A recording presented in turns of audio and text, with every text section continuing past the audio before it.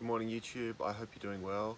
Today's lesson is just a very simple but I think very fun and effective little Spanish guitar piece. We can call it a song. You're going to be improvising, but I'm going to give you a really basic and easy structure. Today's lesson is dedicated to Mr. Arthur Hall. Arthur's one of my great Patreons. He's over 90 years old and he's still playing strong and working hard to improve his guitar playing. So this one's for you, Arthur. Thanks for the great support, and here's something very, I think, fun and relaxing to play. So let me play for a second to give you the kind of vibe that we're going to go for today, and then I will show you some ideas and some tricks.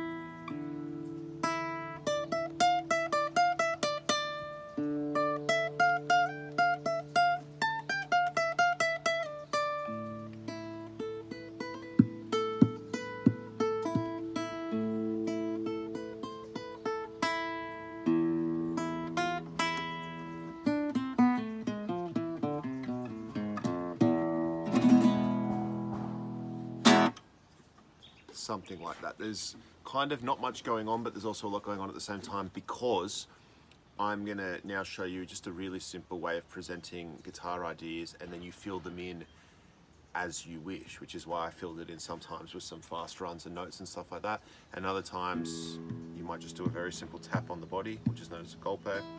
Anyway, rather than use chords, we're simply using open strings. So the open low E string was the first one, just struck with the thumb.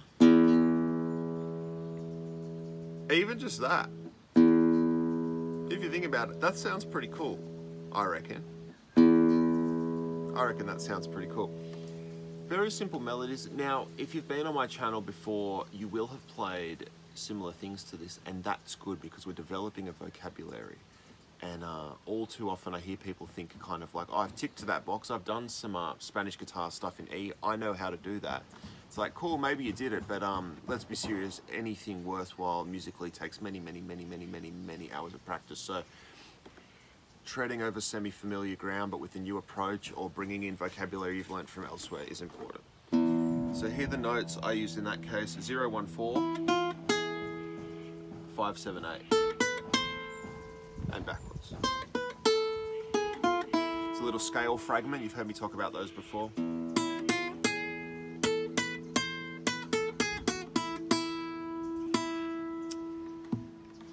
Point of note, I'm using 2 fingers, my strongest 2 fingers, to rest on the instrument. That is allowing my thumb to strike the low E string very comfortably, and also so I'm just picking with 1 finger very comfortably. There's a kind of foundation there. It's like having, I don't know, a nice strong body position on the ground if you're at the gym or something like that. So I've got a foundation there. I see a lot of players play with their wrist just kind of hanging here. When your wrist is kind of hanging, or even worse, because I've got my elbow touching the guitar as well. See how the guitar's really kind of nestled in there. Sometimes people, in an exaggerated situation, if your whole hand is hanging, you're using all this muscle power to hold your arm up, and your precision has just gone out the window. First point of contact, elbow onto the guitar, and the guitar's pushing into my body. So the instrument is quite stable already. And then I use my fingers as a point of contact. You can see my instrument, I've painted over it, but there's a wear in the paint where I do this. If you look at that, so you can see I do it quite often. This finger is perfectly happy here, and this finger's perfectly happy here. So that's just something to think about. Really take attention on your right hand finger position. I see it all the time. I see this kind of thing all the time. I don't like that. We like something a bit more stable. The bridge is a good spot as well. I'm not saying you have to do it like me. I'm saying, why don't you spend a minute analysing if there's a way to improve your own positioning. Anyway, that's how I'm doing it. And we're literally just improvising. We're just making semi-random collections of those notes. And I was just occasionally tapping those 2 fingers, just tapping them against the guitar body.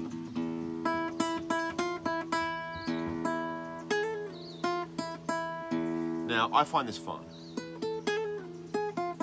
and I can do that all day. I suggest you do it at least for an extended period of time. Some slides.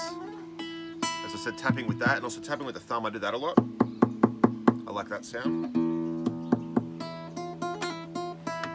So I can't show you every lick I know right now, but there's some ideas. And as always with my videos, there'll be a Patreon deep dive. So after I post a YouTube video, I go onto Patreon and post a video that goes into more depth, more ideas, more concepts, just because I can't fit them all in on YouTube.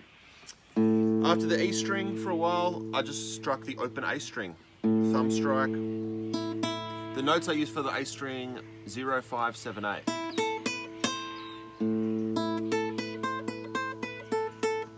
You can definitely expand those if you know an A minor scale, or you can, you can play whatever the hell you want. I'm just showing you my kind of vibe.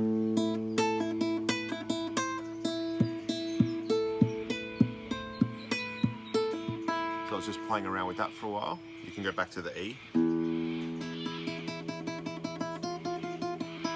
And because I'm choosing to teach this lesson mainly on the high E string, it doesn't mean you have to stay on the high E string. I deliberately finished, I'll just interject this now, I deliberately finished with a rundown to cover all the strings and a chord, just to say, hey, of course you can play on the other strings, of course you can play chords. This is just a concept. It's a blueprint, it's a source you can brainstorm off. After a bit of open A, I did D, open D string, 0, 10, 12, 13.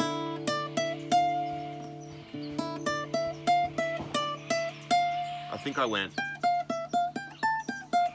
something like that. So as well as that 10, 12, 13, I definitely hit the 15 and the 17. I will put tabs on Patreon, like I always do. And after that D minor, I came back to the E.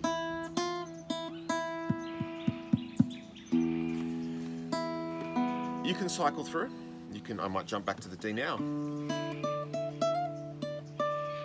I might try and see what a G sounds like. Let me play my open G string. There's no reason that can't work.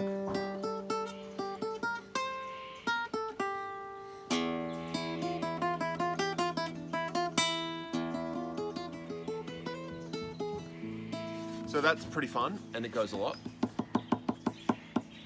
I want to talk a little bit about timing. I'm most certainly not counting. I'm not in my head going 1, 2, 3, 4, or 6. Before this lesson, I thought a little bit about how I was going to talk to you about the timing. If anything, it's closer to a 6, but I'm definitely not counting. It's more about a pulse or a repetitive. I often call it free time. Now, almost all music that we play is in some kind of rhythm. You know, a lot of pop music and stuff's in 4/4. A lot of flamenco plays with 12s and 6s and stuff like that. I call it free time when we're not counting. We're not counting, we're just listening to the sound of the guitar. And we're not trying to make the people dance. We're not expecting another instrument to be playing along, so we're not setting up a groove for someone to come and bring their clarinet in or whatever. This is very much a solo guitar piece. But that's not to say that you can't, of course, get a friend to come and play guitar or another instrument and weave it together. I'm just saying in terms of timing, it's what I call free time. And I find that just through practice and just through expression, just through enjoying the playing of it and kind of being in the moment of it, it forms a pulse of its own where you'll find yourself striking the strings semi-regularly, even though you're not counting how many seconds or how many beats or anything. You're just feeling the vibe.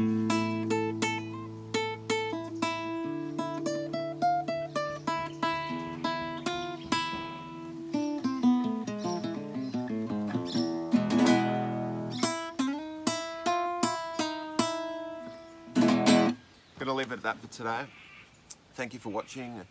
If you would like tabs and a deep dive, so a bit more information and get a bit more involved with the community here, please jump over to Patreon. The link will be in the comments.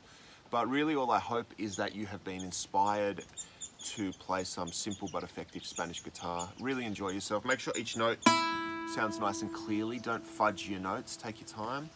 And just have fun playing that guitar. That's what I do. I just have fun playing the guitar and I hope you do too. Thank you so much.